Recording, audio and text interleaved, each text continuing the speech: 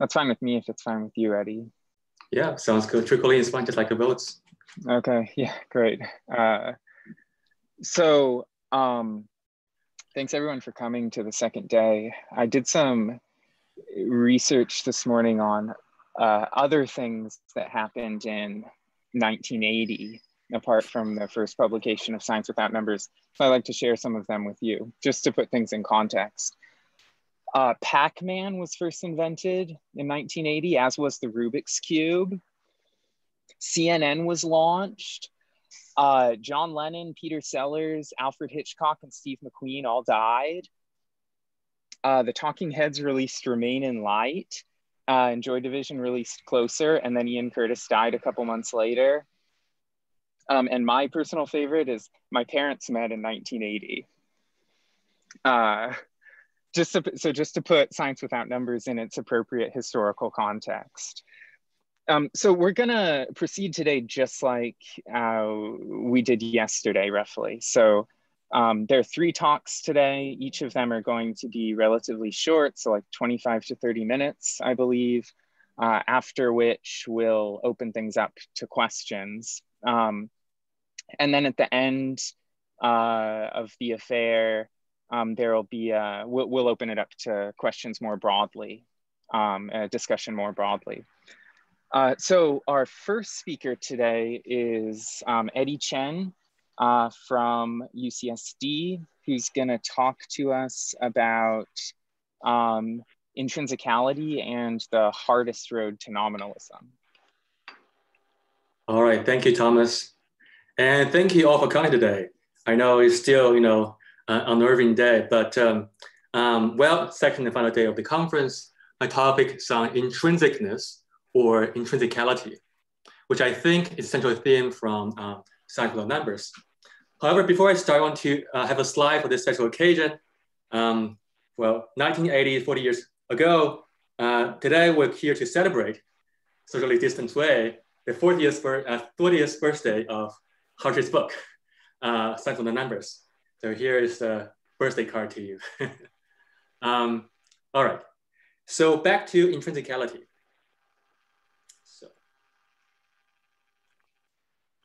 So this is an important topic, but I want to start with just 2 intuitive questions to get us started thinking about this. And if you read the book, this might be a bit unfamiliar, but if you read the book, recognize what's going on here, right? So suppose you were to ask me the following 2 questions. First, what is the structure of Euclidean space? I might say, well, let's put on a Cartesian coordinate system with an arbitrary origin and arbitrary orientations of the axis, x, y, z, for 3-dimensional space. But if you ask me, what's really going on? What is the intrinsic structure of Euclidean space? The kind of structure that Euclid was thinking about, right? The fundamental structure of Euclidean space, 3-dimensional space. So I want to ask you, what do you mean exactly by intrinsic? What do you mean by describing something intrinsically? Second question related to this is the case of mass, Newtonian mass. Suppose I see a bunch of dinosaurs and I ask you, okay, what is the mass of the dinosaur, T-Rex? And well, I can describe the dinosaur in terms of the property of mass in kilogram, right? So I say it has the property of having mass of 8,000 kilograms. So that's particular unit system, kg. And my American friend might say, well, it has the following mass in pounds, 17,636.96 to be exact pounds, right? So it's the property of having this number in pounds in mass. But obviously, kg and pounds are 2 unit systems. They're equivalent, or they're describing equivalent state of affairs. That is, this dinosaur has a certain mass. Now, we can describe the mass of a dinosaur using an equivalence class, right? So we can say it has following mass, and we can describe it and point to what they have in common. We can say it is this equivalence class of properties. Properties maybe in quote, right? So, right, you have other, equivalence classes. So my iPad is about 2 kg and 4.4 pounds. That's another class in a bunch of equivalence classes. Or you can describe it intrinsically in terms of the comparative relations, such as mass betweenness and mass sum. So the mass, that is my iPad, is between the dinosaur and my iPhone in terms of mass.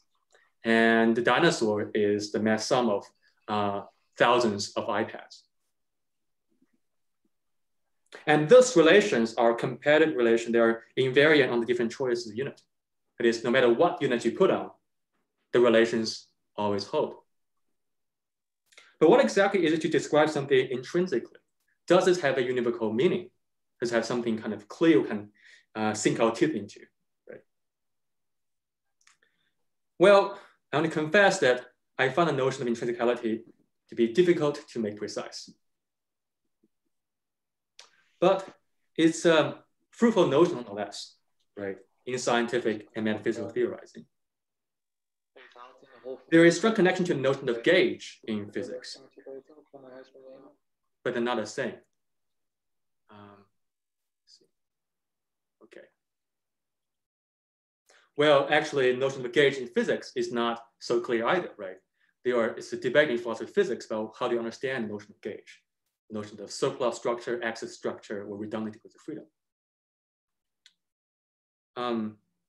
Intrinsicalism, the ideal that we want to pursue or want to construct theory that are intrinsic, is one of the main motivations for Hartree-Field's program outlined in Science for the Numbers. In this talk, I attempt to discuss, clarify, and classify several different but related notions of intrinsicality used within and outside Field's program. I suggest there are 3 kinds of intrinsicality. They're relevant. Now, all of them are in Field's program, but I think they should be relevant to the goal of Field's program. But also they appear elsewhere, such as in Foundations of Quantum Mechanics and Foundations of Statistical Mechanics. So the first notion is intrinsicality as invariance. The second notion is gauge-free invariance, a stronger notion than just invariance. The third notion is non-arbitrariness in some specific way I'm going to define later. Now, the key examples I'm going to use are 2 things I'm familiar with, which is one, intrinsic quantum mechanics and intrinsic path hypothesis. I am not going to discuss intrinsic in the sense of David Lewis, although it could be related, it's not the same either, right? It's a property of properties, and it's a property with duplication, perfect naturalness, and so on.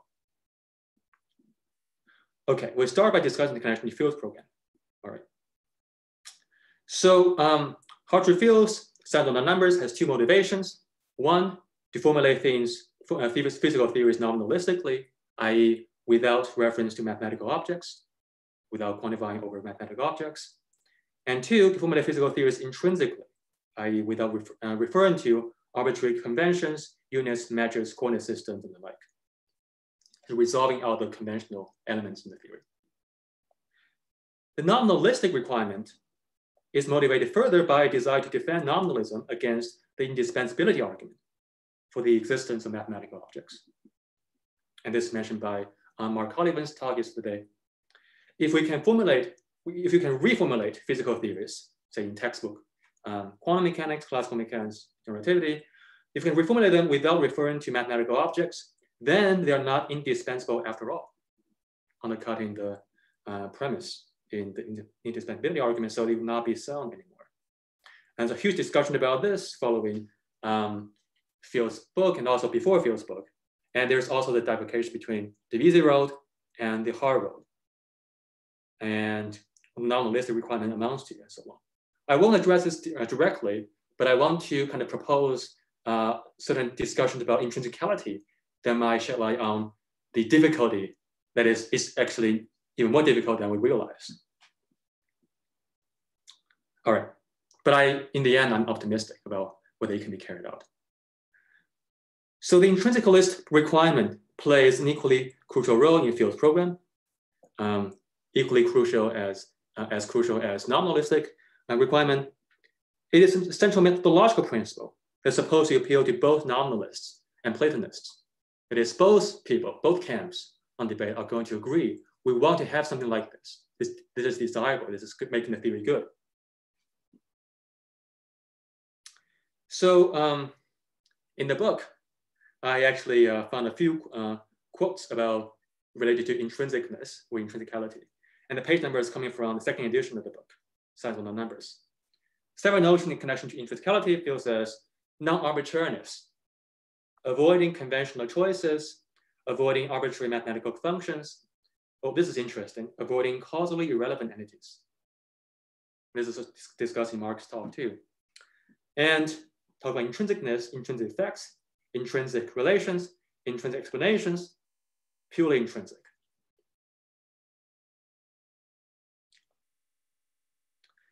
In my view, there are two aspects of Field's notion of intrinsicality. The first one is non-arbitrariness, the resolving out of arbitrary conventions in the theory. The second is causal relevance. Say, for example, explaining what happens in this region of space-time by what is in this region of space-time. So numbers like 2 is not in this region of space-time. So it's not really relevant, causally speaking, to the events here. And that's kind of a rough gloss, but there are more discussion about this in the book. Now, my feeling is that the requirement for causal relevance derives in part from nominalism. The idea that there is question about mathematical objects, how they're related to physical objects. The distinctive aspect of intrinsicality, I think, is a demand for non-arbitrariness, so one. So I will focus on non-arbitrariness for two reasons. One, I think, is doing the heavy lifting in Field's program to construct some attractive physical theory, right? Not just any physical theory, but attractive one, equally attractive or more attractive than the Platonist counterpart. And two, it is also more closely related to the notions of invariances in physics, in foundations of physics. So it can be theoretically fruitful to explore this independently of this debate of nominalism. All right. Oh, here's something of historical interest. A letter from Quine to Field, printed in the second edition of the book. I'm going to just read the first few paragraphs. So Hartree sent the book to Quine, and Quine received the book and read it in one morning or one day, right? So dear Hartree, here's Quine saying, dear Hartree, your book came yesterday morning, and I spent a day at it. It is an impressive piece of work, reasonable, ingenious, learned, and as central philosophically as can be. Moreover, it appeals to my predilections, for as you know, must know I am a nominalist manqué from way back, and a reluctant Platonist only in honest recognition of what have seemed to be the demands of science. This is important. So what to count as nominalism is a question of no great importance, though I shall get back to it. More important is the ontological economy and relative homogeneity that you achieve, whatever one's view of the objects that you keep. Here's my emphasis. More important still, perhaps, is the economy of the theory that you gain by what you call intrinsic formulation. Namely, the resolving out of conventional units and measures in favor of the objective invariances that underlie the quantitative laws. So here's a little autobiography. So I agree with Quine's assessment of the book is very important. And also I agree that what's really attractive here is this intrinsic formulation of physical theory that's emphasized in the book. And that should be kind of something that can apply across the board in other contexts as well. And reading Hartree's book in graduate school, I remember it changed my views about Platonism and nominalism. But what's really attractive to me is the intrinsicalist vision. I think it is continuous with some of the important developments in the foundations of physics, and it is theoretically fruitful. Hence, I'm interested in extending Field's program, whether or not it succeeds in defending nominalism. Of course, if it does, that's great. If not, it's still interesting. Now, zooming out a bit. So for me, as a realist metaphysician of science, I aim to offer a picture from the reality that's in part overlapping with, I think, Field's vision in the book. So the first three components are A, consistent, so no inconsistencies. No inconsistency between the Schrodinger equation on the one hand and the collapse rule of measurement axioms on the other. B, precise. Well, I think this is defeasible given my view about normative vagueness now, but I think it's important to keep in mind that we do want to have a theory that's as precise as possible, other things being equal, right? No imprecision, no fuzziness in the theory, if we can make it. And C, observer free. So there should be no place for observers, measurement devices, or human beings to be the center of physical universe, determining how things play out, right? And A and C are the reasons that I'm interested in solution the quantum measurement problem, to soon discuss. Now the following two, gauge-free and abstractor-free. So gauge-free, I use the sense that it's one-to-one correspondence between the mathematical representation and the physical reality. There's no surplus structure. Every degree of freedom is physical, representing something physical. And abstractor-free, I think it's negotiable. For nominalist, it is not negotiable. I do want to have to be few in abstractor. If there's non-abstractor, that's great. So the idea, the reason I'm interested in intrinsic and nominalist formulation of physical theories. I also do want to have a clear physical ontology, fundamental ontology of what's going on. Ontology plus ideology, the properties and predicates that correspond to fundamental properties. So that's why I want to say we should resist the casual identification of equivalent theories and go deeper in the way that I'll explain soon. Okay. Now, let me just mention a few intrinsicalist programs in foundations of physics. So there is an approach in space-time theories that we want to make sure we're not relying on particular coordinate systems, right? The laws are coordinate independent in some way. So there is the coordinate independent formulation of space-time theories. And there's also in the theory of mechanics and how things move, right? There is the Barborian Julian Barber's project of relational classical mechanics that he focused on shapes of objects. So we have objects, particles, and so on. They have configurations. Now the absolute configuration include things like translation, rotation, and distances. There are fundamental degrees of freedom, basically, right? But if you are a Barber or Machian, Leibnizian relationalist about space-time, you think that what's fundamental should be the shapes of things. So you have intrinsic shapes in fundamental, and laws relate intrinsic shape to each other by this best matching principle. And this recent extension is really exciting, to me at least, of Barber's idea of best matching to quantum mechanics in the realist, observer-free, precise version of Bohmian mechanics. There's this beautiful paper in arXiv and also published in Journal of Statistical Physics called Quantum Motion on Shape Space and the Gauge-Dependent Emergence of Dynamics and Probability in Absolute Space and Time, by Bohmian researchers Detlef Duer, Sheldon Goldstein, Nilo Zemge. It's a beautiful paper. I recommend you read it. But the basic idea is that they emphasize on intrinsic explanation, the intrinsic stuff in the theory. Bohmian mechanics, even though it's great, it's not deep enough. The deep explanation is something else. It's an intrinsic description of ontology and laws in terms of shapes. That's what's basic, fundamental, intrinsic. Now in physics, the notion of gauge is flexible. There's notion of gauge in gauge theories and gauge field theories. The notion of gauge I'm looking for here is the kind of surplus structure kind of gauge, and which might be different from the gauge in field theories. The notion of gauge I'm thinking about is the notion of gauge about coordinate systems, the absolute origin, orientation, and so on.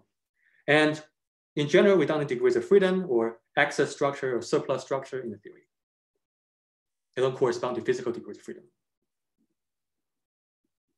So in some physical theories, there's a clear-cut division between physical degrees of freedom and redundant degrees of freedom. So choosing a particular coordinate system can be thought of as choosing a particular way of fixing the gauge, right? But we know that in Euclidean space, the orientation and the place of origin of the Cartesian coordinate system is arbitrary, is conventional, doesn't correspond to anything real. So we want to know what's really going on, regardless of the gauge we choose, regardless of the coordinate system we choose. What's really going on in Euclidean space? What's the fundamental structure here? So the first grade of intrinsicality, intrinsic one, is the following notion. Is gauge independence or gauge invariance. So a notion of quantity is intrinsic one if it is invariant on the choices of gauge. Now this definition is a bit vague because you might have different definitions of gauge. You might have different strength and strength for intrinsic one.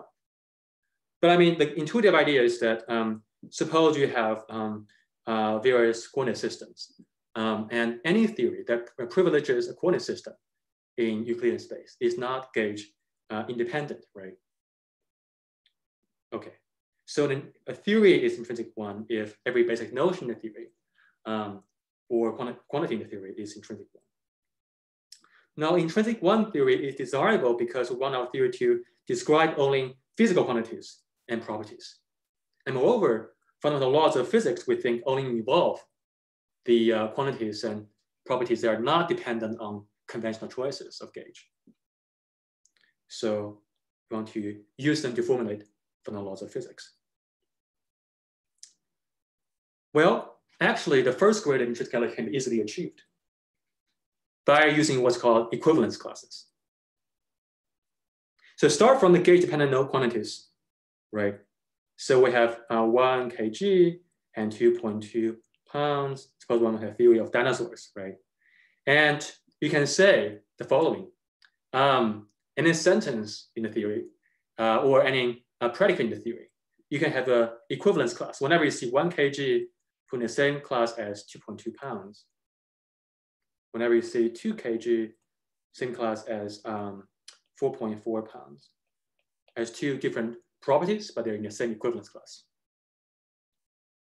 So we can take an equivalence class of various gauge-dependent quantities and say, okay, whatever this have in common is the invariant thing. Whatever this have in common is the invariant thing.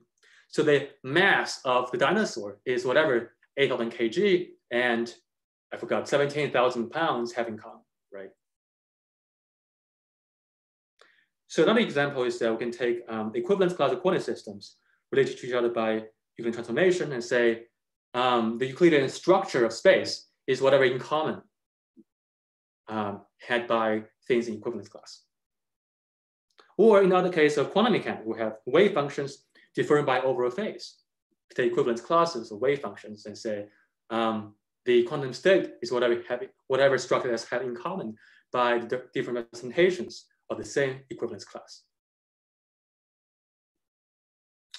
Now, this leaves some of us unhappy, unsatisfied, with question marks, right? In virtue of what are the members of the equivalence class equivalent? At this step, we cannot just appeal to the fact that they are in the same equivalence class, for that would be circular. So the question is really, what structure in the physical world allows such a procedure taking the equivalence class? What justifies the equivalence of various theories or equivalence classes? We want a deeper explanation. Can we appeal to observational equivalence? Well, that's maybe doable in the context of discovery, right? We use that to discover various equivalences, but not all observational equivalent theories are theoretically equivalent. In some sense, Bohm theory and Everett theory may be called observational equivalent insofar as the observations are very precise, but they're two different theories, right? Many worlds, single world, and so on and so forth. So we want a deeper explanation. And I think the key to that is the second grade of intrinsicality. Intrinsic two theories provide explanation for intrinsic one equivalences. The second grade intrinsicality is gauge-free invariance. It's a more demanding notion. It requires not only the independence of particular choices of gauge, but also the complete avoidance of letting gauge appear in any part of the formulation at all.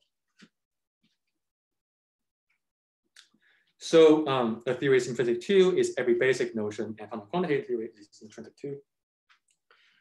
Intrinsic two theories desirable because they describe physical quantities and probably in a way that provides perspicuous explanations for the gauge freedom. Let me give you one example. Oh, sorry, not yet. Okay. Intrinsicality 2 is much more demanding and much harder to achieve than intrinsicality 1. So you cannot resort to taking equivalence classes of gauge-dependent notions. So when I have, say, 1 kg and 2.2 pounds, equivalence class doesn't tell you what's had in common. You don't have explicit demonstration or explicit construction of what is fundamental quantity had in common, right? These things, suppose we have a theory of mass, theory of dinosaurs. This theory will still invoke various gauge-dependent notions, even though we take them to be equivalence class of them, right? So this pounds and kg, the gauges still appear somewhere in the theory, even though they're in the equivalence class. So Ted Sauter, in his new book, The Tools of Metaphysics and the Metaphysical Science, talked about this issue in the context of discussing different approaches to theoretical equivalence, calls the procedure of taking equivalence classes in quote quotienting, right? So that is, suppose we have 1 kg and 2.2 pounds, and the quotienting person says, okay, that's done. My theory of mass of dinosaurs is done. Now, the more demanding thing is to say, okay, what exactly is had in common by these two unit systems? So how do we achieve intrinsicality 2 without using quotienting? Well, we can do this by explicitly identifying and describing the structure of things have in common in the equivalence class. In case of Newtonian mass, so we have the following idea. That suggestion is that the common structure is invariant under the multiplicative transformation. So we have 1 kg to 2.2 pounds. It's like m to am, where a is a positive real. And this transformation is maybe a equivalence transformation, right? Take use to another equivalent description of the same state of affairs. So this suggests a mass on a ratio scale. By applying the Krantz kind of axioms, we can get the following proposal. That is, we can propose to understand mass without referring to gauge-dependent notions. We have two intrinsic two relations, mass between us and mass sum. So what's really invariant, what's really fundamental is, the dinosaur is between, my iPad and, Earth in mass. And Earth in mass is heavier than iPad and so on. So in mass sum, you have, let's say, the iPad is the mass sum of two iPhones. All right, and then we have axioms governing their behavior. It's supposed to be well-functioning axioms. Then we can have representation theorems and uniquity theorem to recover, using those two intrinsic relations, recover the quantitative representations of individual unit systems, unique up to the multiplicative transformations by positive real, right? So this last fact connects the gauge-free intrinsic two facts to gauge-independent intrinsic one facts. So how to recover the unit system from this is by two theorems. And we know that this two, if this is a good one, then this is a good one. Okay. Now, intrinsicality 2 is hard to achieve, but it's not impossible. It has been done for various parts of theories. So in Field's original book, chapter 6 to 8, he has done the intrinsicality formulation for parts of Newtonian gravitational theory. And Frank and Key and Dorr formulate parts of differential manifold theory in terms of intrinsic descriptions of various sum relation, betweenness relation, congruence relation, and so on. So in my own work, to do the same thing for non-relativist quantum mechanics, I call this intrinsic quantum mechanics or intrinsic QM. So the idea is this. The idea is that when we say there's equivalence class of wave functions, we think of that as suggesting the structure, whatever is in common, is invariant under the overall phase transformation. I call this the periodic difference structure. And it consists in the following relations: M2 sum, M2 greater than or equal to, phase congruence, and phase clockwise betweenness. The four intrinsic relations on space-time regions. The relata are going to be meological fusions of endpoints in space. Any endpoint in space can be a relata. Or if you don't like meological fusions or meology, you can just take endpoints in space as relata. So it can be a very long argument places, many arity predicate. And from this, we can use representation uniqueness theorem to recover the wave functions uniquely up to the overall phase transformation. Actually, it's two real value functions, but give you the complex numbers. Right. Now, besides being not intrinsic, it goes somewhere towards answering Melaman's worry that quantum mechanical states cannot be nominalized.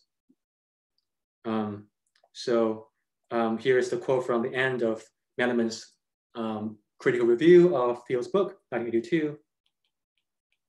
That is, doesn't see how Field can get studied at all. And the reason is that he thinks of the theory determining a set of models, each a Hilbert space. Right? And the propositions in Hilbert space are kind of abstract possibilities, so he doesn't think they're kosher nominalistically. But here we have something else, right? We have space-time being fundamental. Relations are relations on space-time regions or space-time points. And that's why we don't need to invoke the Hilbert space to recover the quantum mechanical structure, although we have the laws of physics, right? Schrodinger equation or guidance equation, together they can recover the state space, configuration space, and Hilbert space via representation theorems. Plus, some logical operator like compatibility and so on. And also go towards answering Maudlin's criticism of the David Albert, Barry Lower, Lisa Ney, and Jill North's version of wave quantum realism, high-dimensional version that the quantum state represents the field in physical in configuration space. And Maudlin thinks that that's reifying too much structure, redundantly with the freedom of overall phase. But if they have my strategy, they can have comparative relations on configuration space. And that will give you intrinsic characterization of the high-dimensional field. So there's no redundancy with freedom yet. Now, so I'm going to kind of take a brief moment to answer. So Hellman and Leung raised two insightful objections to the intrinsic QM in a critical study of second edition Field's book. And so to kind of address these two objections very quickly. The first objection is that we did normalization and intrinsicality of the universal wave function, but that's a red herring and too removed from working physics. Well, that's right in some sense, but it's not red herring for the nominalistic project. Remember, we focus on the fundamental ontology of what's basically real, right? Focus on what's fundamental. And the subsystem quantum states that are more useful to us in the labs can be derived from the universal state. And given entanglement and given the Schrodinger equation, the universal wave function is the more fundamental one. And moreover, the subsystem quantum states can have the same intrinsic structure as the universal one. The second objection is that we need a whole space of universal wave function to recover counterfactual or causal reasoning. This is a very interesting question, and I think that's probably trace on different conceptions of what fundamental physical theory should look like. So in my view, counterfactuals are not fundamental. So Pace, Mark Land, I don't think counterfactuals are kind of basic conceptually ontologically. I think of them as derived from ontology plus laws plus logic. So if you have that view, it doesn't actually matter if you cannot have them in the fundamental level. But moreover, there is a question, right? Suppose you have a view that the fundamental quantum state is a law of nature. Then counterfactuals involving wave function, different possible wave functions, are counterlegals. They're not counterfactuals. Now, what we really need is a quantum past hypothesis to support counterfactual reasoning in quantum mechanical world. Not a whole space of wave functions, but a quantum past hypothesis, a particular class of wave functions. And there are questions about the nature of their probability because you need to have statistical possibility to rule out some kind of anti-entropic wave functions. But it's a kind of a question about how to answer this issue. Is it to double down or to try something else? So there's an interesting route to this, namely, if you take what I call the initial projection hypothesis, you don't have to worry about B and C because that is taken care of by the initial density matrix as a real fundamental quantum state density matrix. Okay, so lots of issues here I don't have time to address, just want to flag them. Okay, brief summary before go to intrinsic 3. So maybe the first kind of intrinsicality 1 and 2 are all there is to intrinsicality? If so, we're done, right? If so, being intrinsic is the same, or at least almost the same as being gauge independent or being completely gauge free. But remember, intrinsicality derives from the notion of non-arbitrariness. Arbitrariness shows up in choosing redundant surplus degrees of freedom, so connection to gauge. But gauge does not exhaust the notion of arbitrariness. Why is that? There are cases of arbitrariness that do not correspond to gauge degrees of freedom. An important case comes up again in the past hypothesis. All right. So the third grade of intrinsicality is to take care of this arbitrariness. So this is the absence of untraceable arbitrariness. And this notion I will explain shortly. But let me just go through one example and the background of the past hypothesis. So given the widespread time asymmetry in the world, we have good reason to think that fundamental physics without a past hypothesis is incomplete. Newtonian mechanics, F equals ma, and your Schrodinger equation are not complete description of physical reality in the sense that they don't entail all the important regularities we see. So there's the influential school of argument, I think, starting from Feynman and then continue to Albert and Kellen and others, arguing that the past hypothesis should be added to the fundamental laws of nature. It should be an additional fundamental law of nature, constraining possibility space. Okay. And if this is the case, well, I'm going to take this as the assumption in this talk, but we can argue about this in Q&A. But in any case, I think there's a good ground for claiming the pH is an axiom in the theory. If it's not a law, if you don't like it to be a law, it's a fundamental axiom. That is, without this, you cannot derive the second law of thermodynamics, entropy increase, the various kinds of asymmetrical laws in physical sciences. So here's one version of the past hypothesis. I call it the weak past hypothesis. And what's important here is that this is a phase space, space of possibilities. And the past hypothesis says the initial microstate, x0, starts in a particular region of phase space, a low entropy region corresponding to a low volume part of phase space. Call this M0. So initially, the universe had low entropy. It's expressed by this proposition that x0 is in M0. But the problem is that M0 has fuzzy boundaries because in system mechanics, all the parameters are kind of fuzzy, right? They're not sharp. They're only sharp given some conventional choices of cutoff and coarse gradient and the like. Now, what if you prefer a precise kind of law, precise axiom in front of the theory? You say, what about a precise set of microstates, gamma 0? Specify the fuzzy vague region of M0 and says, here's the red one. X0 is a set member of the set gamma 0, where gamma 0 is a precise set with precise boundaries. There is, in fact, specification of gamma 0 privileged by nature, and call this a strong past hypothesis. So initially, the universe, the microstate is a member of this precise set gamma 0. But I claim SPH, strong past hypothesis, is implausible. Why? The exact choice of gamma 0 is arbitrary in the objectable sense. It amounts to an exact size of cells for coarse graining, exact correspondence, exact cutoff in the case of quantum mechanics. It is arbitrary, completely arbitrary. Now you say, well, there are many things in physics that are arbitrary, right? Constants of nature are arbitrary. Laws of physics themselves are arbitrary in some sense, right? So I want to compare and contrast the arbitrariness of strong past hypothesis with the usual kind of okay arbitrariness of constants of nature. Natural constants, remember, are also arbitrary. They have exact values, even though they cannot be deduced from first principles. But they have effects in the material world in the following sense. Typically, in most worlds, any slight changes in the values of natural constants will be reflected in the material condition of the world, and they will change the minimal status from possible to impossible. So for example, change the value G in G M1 M2 R squared, gravitational law, right? And this will make the actual world impossible. Suppose we are living in a classical mechanical world. And similarly for other constants of nature. So any slight changes in the value constant will be reflected in how things move, how things go around, the probability of things collapses and so on. We call this property traceability. That is, the precise values of the constants of nature, the laws of physics are traceable. They are arbitrary, but they're traceably arbitrary. It's okay. Now, an arbitrary but traceable value is arbitrary in a warranted way. It's okay. Unlike natural constants, gamma 0 in SPH is not traceable. Its arbitrariness is untraceable.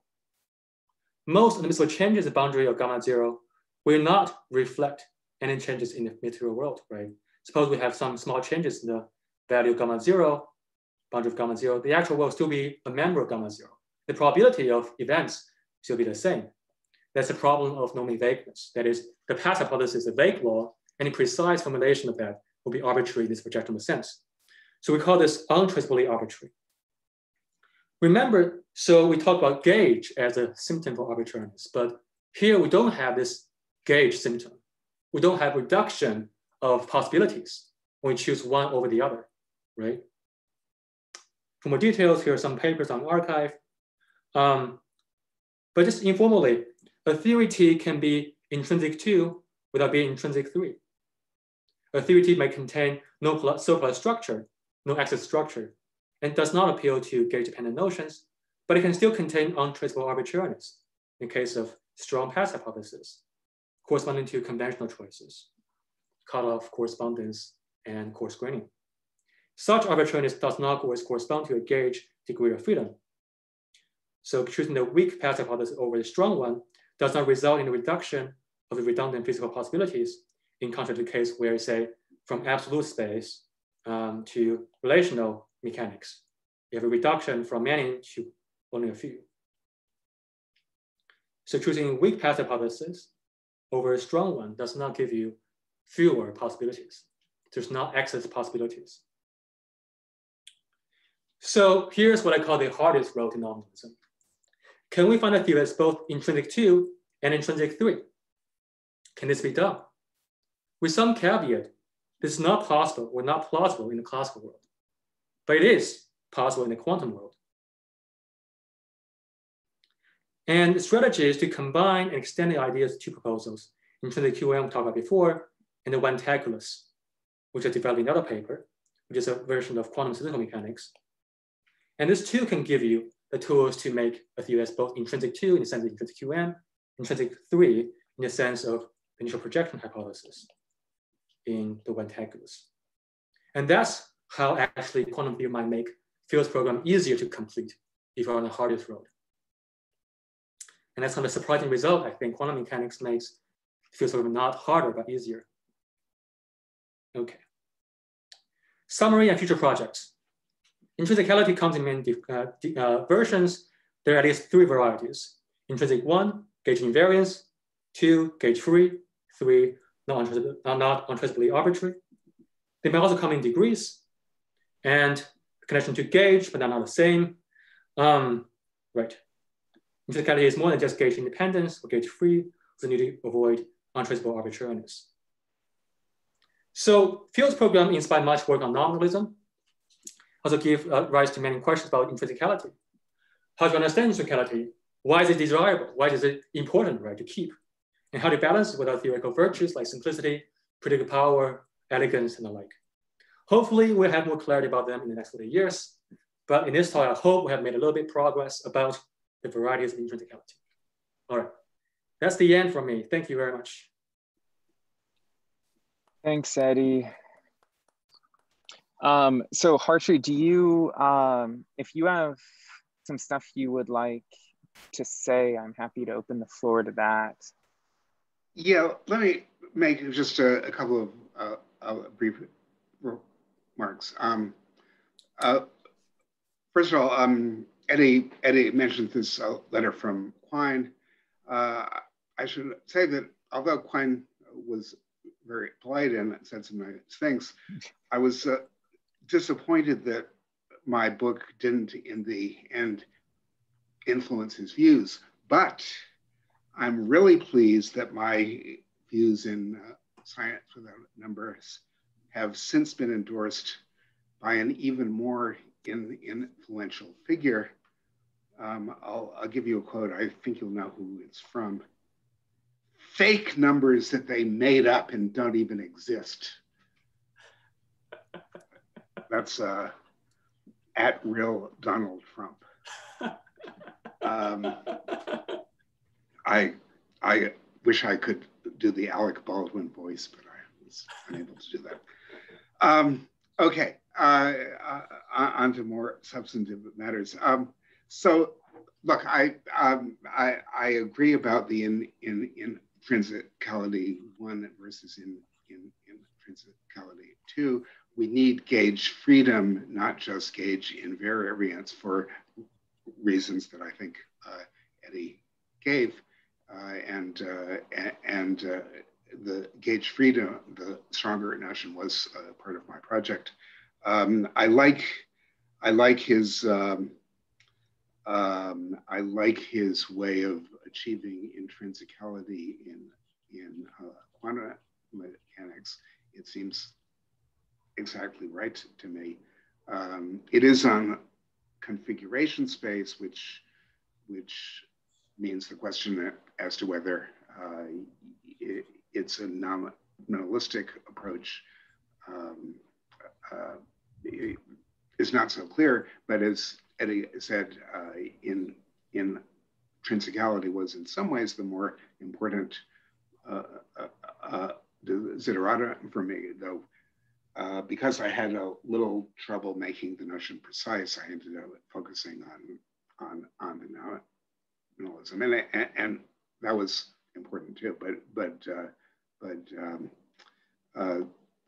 So even if the version of quantum mechanics that he gives us doesn't achieve the nominalism, it's important that it does achieve the intrinsicality. As for the third notion of intrinsicality 3, well, of course, I'm against gratuitous arbitrariness. I mean, who wouldn't be? But I don't really get the example. I mean, it depends on this idea that these non-dynamic things, like the past hypothesis, count as, in an important sense, laws. And I guess I just don't need, I don't see the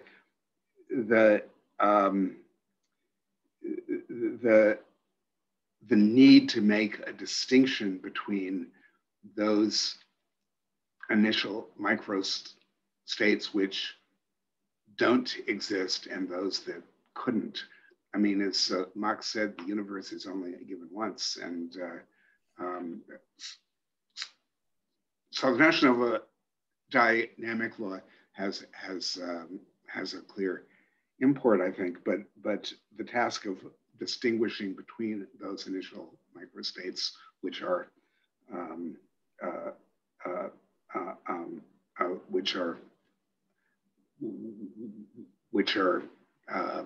unlaw-like, and those which merely don't obtain, I just don't understand the virtue. So maybe there are some other kinds of examples of gratuitous arbitrariness that we should eliminate, but I don't get that example.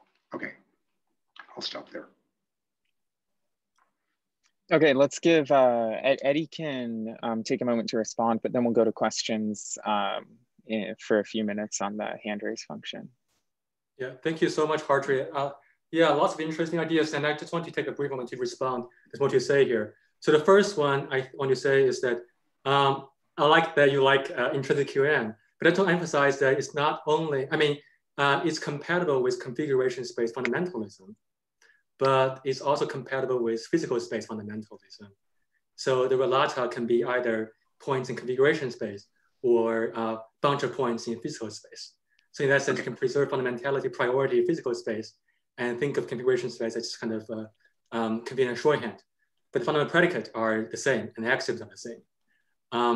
So I think can treat both intrinsicality 2 and nominalism in the sense of sum of the numbers. And the question about passive hypothesis is super interesting.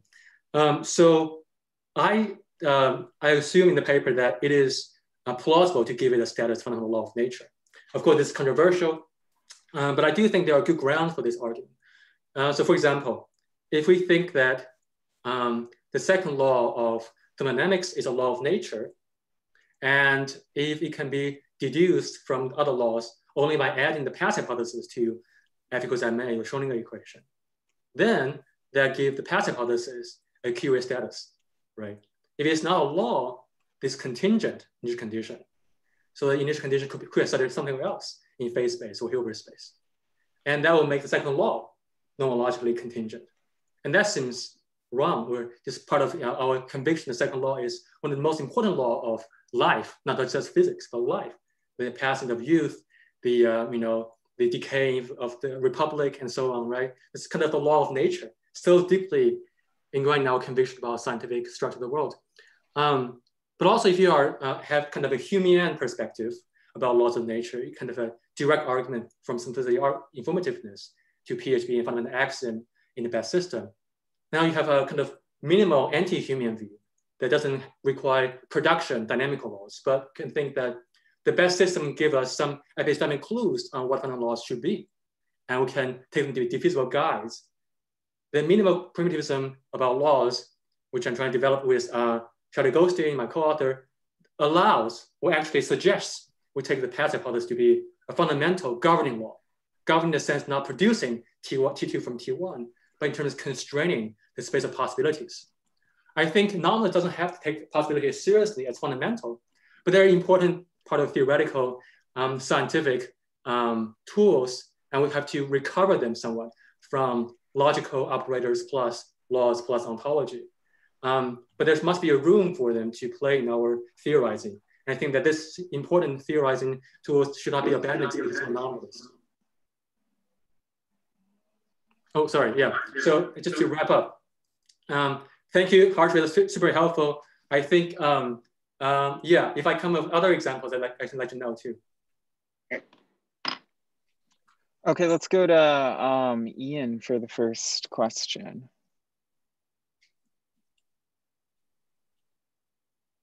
Oh, yeah, you're muted. You are muted. So I can't hear you. Once again with sound. Thank you for the talk. Example I'm thinking of is probability. It seems to be, it's a pure number, it's not dimensional, and therefore it's gauge free, and yet it involves apparently an ontology of numbers. So you have intrinsicality, but some sort of realist, at least on the surface, some sort of realist account of numbers. Yeah, I think have a continuum of real numbers. It can be characterized intrinsically, but it's not nominalistic. So if you want to have both intrinsicality and nominalism, then you have to do something else without numbers. And probabilities, I guess, be carried out in terms of, so probability is the big question now in nominalism, the hard road. I don't know how hard you feel about this, but I feel like, well, I don't really have a handle. I think about in one way, not another way, different days. So physical probabilities are hard. And I think of them as comparative relations. But what are the relata? The relata can be, I guess, maybe chunks of space-time, can be one relata, but it's been worked out in detail. So my preferred approach is to think of the real probabilities as the one that required by the path hypothesis, but that can be taken care of by the density matrix, so it can be taken care of by intrinsic QM, so you don't need probabilities in that. But the Bowman probabilities about configuration particles is a different case. I just think the example supports your separation of intrinsicality from nominalism. Oh, I see. Right. Yeah, yeah. Thank you. I mean, there might be a nominalist solution, but it seems the problem's not gauge dependence. I see. Right. I think there is a nominalist solution. I mean, the basic idea is to have a four-place conditional probability comparison as a basic. And as Eddy said, there's a question as to what the relata are. If you and this is going to get into the issue of what you take the relation between credence and physical probability to be, but without getting into that, I think that the